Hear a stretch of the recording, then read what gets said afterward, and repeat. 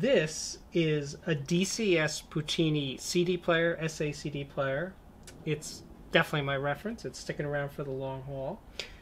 Underneath it, we have the Pass Labs XB20 preamp, and this is the power supply for the preamp. And I really like that. Because I also have Pass amps, which you'll see later. And then over here is my newest piece. This is an SME 15 turntable. It is a belt drive turntable. I know you don't see the belt, but there is in fact one with a Lyra Delos cartridge, and then that's being fed into a Parasound JC3 Plus. This is a Magnepan 0.7 speaker, and it came out about 2 years ago. It's a full-range ribbon speaker. It's affordable, certainly by high-end standards. It's $1,400 a pair, made in Minnesota by Craftsman Who Care. I've watched them actually make Magnepans there. It's pretty amazing.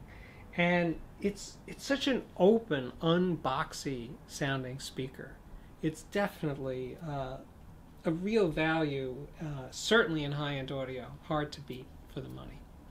Next, we have a Zoo Audio Druid speaker, made in Utah, and this is a full-range driver, a 10-inch full-range driver with, admittedly, what's called a whizzer cone.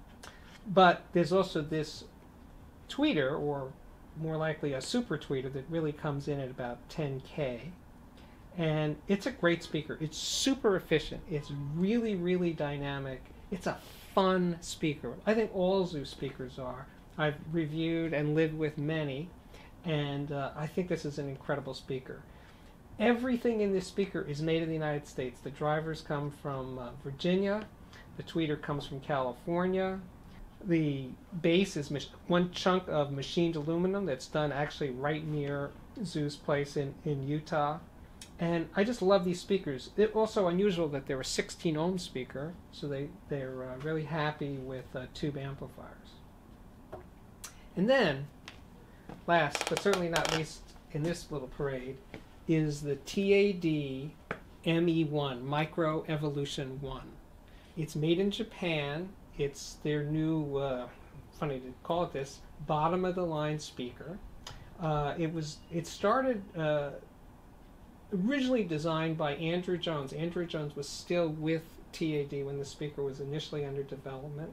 It has a concentric mid-range tweeter, as I think all TAD speakers do, and a woven woofer. It's an amazing speaker. It's imaging and just, it's luscious sounding. It just draws me in ways that I've never heard from a relatively small speaker. Definitely a permanent part of my system. Well, at least it is until they take it back. The Bel Canto Reference 500 stereo amp.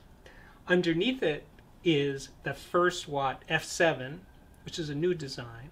Then underneath that is the First Watt J2, which has been around for a long time. It's actually, I think, the best-selling First Watt amplifier they've ever made.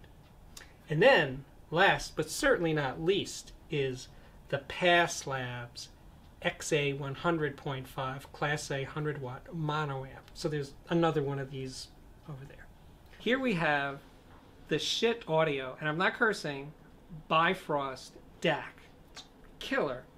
Underneath it is a Pass Labs HPA1 headphone amplifier. They are magical together. I'm Steve Guttenberg. Thank you for watching.